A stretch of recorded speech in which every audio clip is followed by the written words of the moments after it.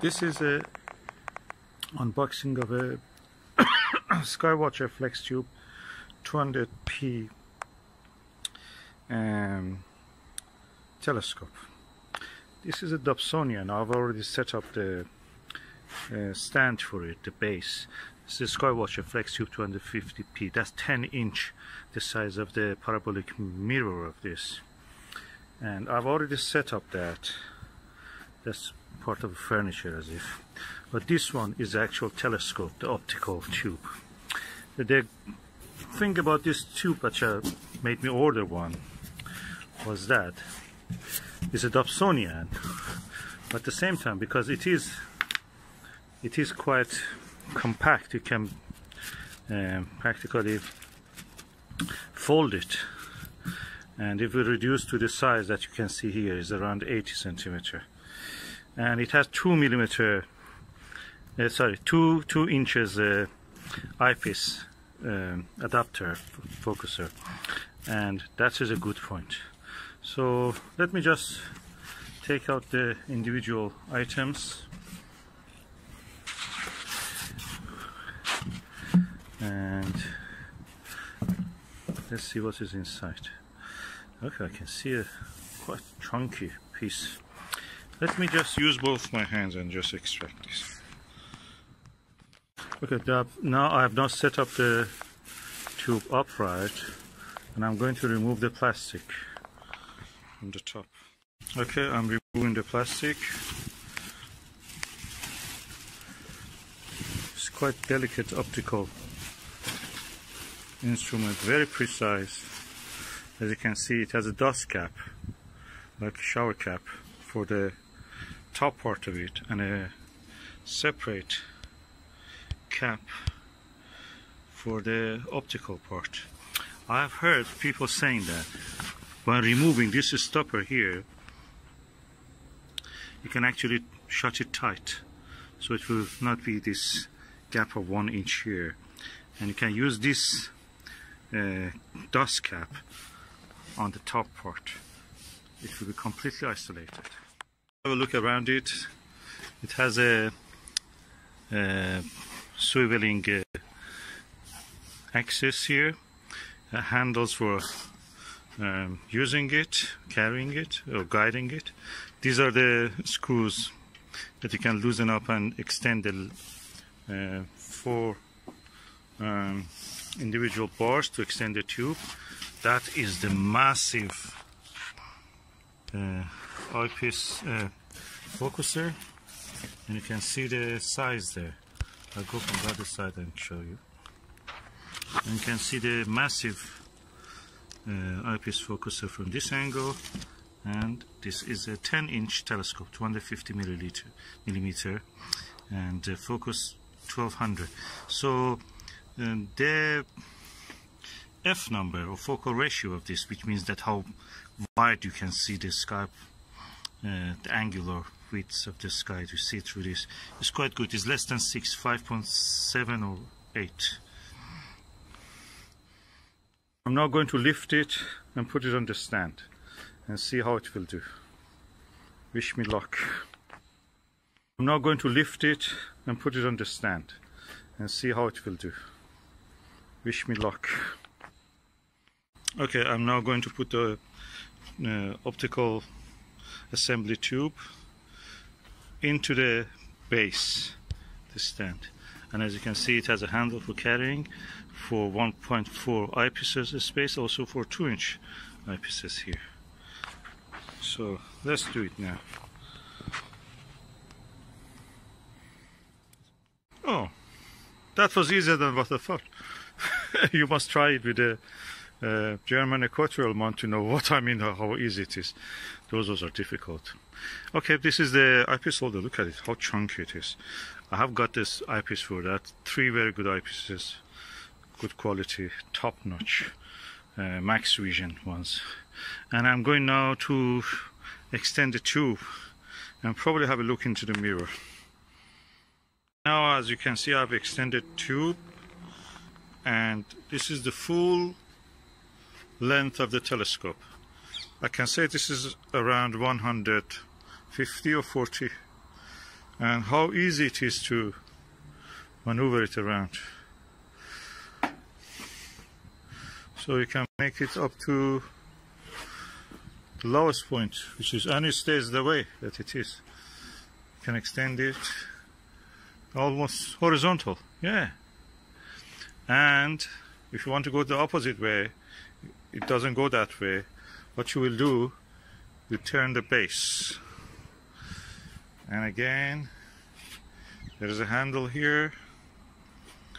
You will turn it like that. And now let us see the actual optical assembly tube. That's the cap, dust cap. And this is the beautiful mirror of this lovely telescope.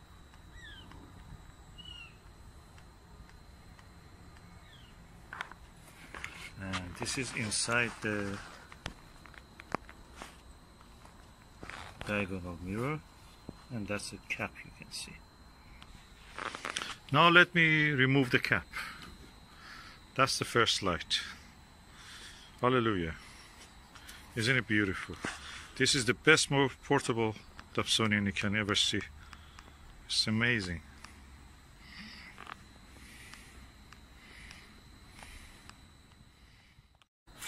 Of course, this is the telescope itself. Looks like a Keck telescope or like a Mount Palomar. And that's a giant mirror. And this is the instruction manual, astronomical telescope user guide, a brochure introducing the different products from the manufacturer, 10mm eyepiece, 25mm eyepiece, which is a wide angle. So I'm going to use that. And this is what we were looking for. That's the eyepiece holder. What before that we can do, look at the viewfinder. As you can see, this is the viewfinder. On its own is a telescope on its own. I can say this is probably around 50mm and quite impressive size for an eyepiece. I can use it as a telescope. Now I'm going to put the viewfinder here. It's very easy. It's a dovetail bracket. It slides here. So I'm going to do it now, and I will show you the result. I cannot stop admiring the ease of installation in this telescope. Everything is so easy to work with. Telescopes, you know that. Even the smallest one with the German equatorial one are a pain to work with. This is such a giant telescope and it's so easy. Okay, I've installed the viewfinder, and I'm now removing the cap of it to show you the lens. This is the first view of the lens. Beautiful. And I'm now going to remove this lens cap on the end part of it. And let us see how it looks if I look through this viewfinder. It should be a wide angle view. I noticed that the telescope a little bit slides down, so probably I should adjust the tension and the spring or whatever I have to do here. I'm sure there is something for that. And anyway, that's something that I have to read the manual for that. At the moment I'm not going to interfere with this. I'm just putting the lens cap, removing the lens cap from this cap from the viewfinder, just to be able. This is the eyepiece holder, and this is the adapter for 2 to 1.1 inch. And I will just loosen up the screws and let it fit into that place. This is the eyepiece holder, and this is the adapter for 2 to 1.1 inch. And I will just loosen up the screws and let it fit into that place. I've now fitted that adapter, and I will remove the cap here.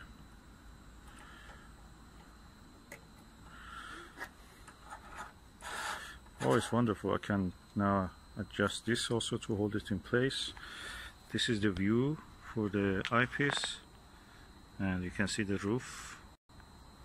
Now I'm going to put the eyepiece into this and look at some views. Delighted to tell you that this is a super plus 25mm multi-coated 52 degrees true field of view, and when you buy a telescope from a Skywatcher, they give you good eyepieces, but this one is super good because this is a super plus eyepiece with a very wide angle view. I have now installed the eyepiece, quite impressive size. I have to remove this connection because that looks a bit too high, and I'm sure that I can because there is a T adapter here which can go into this place. I will do it and I will make it shorter. As I mentioned, I have now removed that length of the adapter. That increases the focal point, which can be good, but at the moment I don't want that, and I can put this with a shorter focal length here. You can see I've now done it, and I'm going to focus on some distant object. By the way, this is a focuser knob. On its own is very good. I've seen that they have on the higher model of this, they have a fine focuser, fine travel focuser there that actually you can adjust it for very refined focusing. We will see, probably just a change of the wheel or something I can do with that. I have to see it, maybe it's interchangeable, you don't need the whole thing. If they can have such a thing, I may go for that option also later. Before using this telescope, I use another Skywatcher refractor, that means with the lens, the long one, the traditional way of imagining a telescope. And I can say the image you see with this is superior, clear, crystal clear. You could see individual rocks in the far distant buildings, individual grains, specks of the dust, and over in the shape of a lichen on a tree, far away trees. That's amazing quality. I'm really happy I got this. And guess what? This was not bought new. It was bought new 2018 July, but I bought it as a second hand, and for a really bargain price of $350 from auction site. That's amazing. This is a telescope that would have cost in the past probably 1,000, 2,000 pounds, and the new is actually that price, around 900 pounds. And in the step I can just dismantle it now. I've put all the lens cap. Now I collapse the telescope back. Okay, I already have put the telescope down. Now I put the cap on it. The cap is back. And now remove the viewfinder. This is the Skywatcher Flextube 250P, and it's a 10-inch telescope, refractor Newtonian, collapsible. And it has a focal length of 1200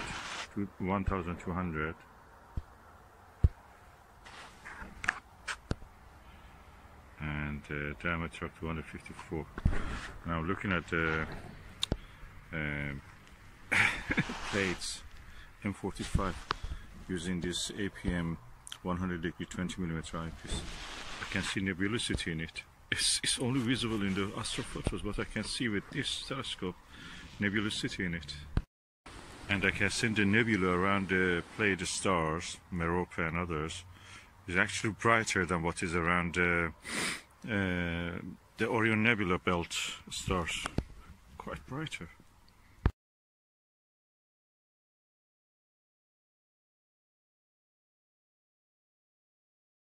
I found that this 10-inch actually Skywatcher is easier to use than the 12-inch. 12-inch is a little bit too cumbersome, too big, even for lifting and unfolding it. So it's easy, manageable. I can sit on the little chair and just do what I have to do. It's a nice experience with this Skywatcher 250. Oh, what a night. Orion Nebula, M42, M45 Pleiades, double cluster. Name it, I've seen it. M37, M38. Now it's now around 5 o'clock and in the morning, and I can just have a last look and go. This APM 20mm is amazing. The best eyepiece was. I don't need to nudge the tube so much. We have also deep frost, as you can see. You can see here. Everything frosty. I've covered it with this cover before. Every time I was getting cold, jumped into a warm room, then coming back.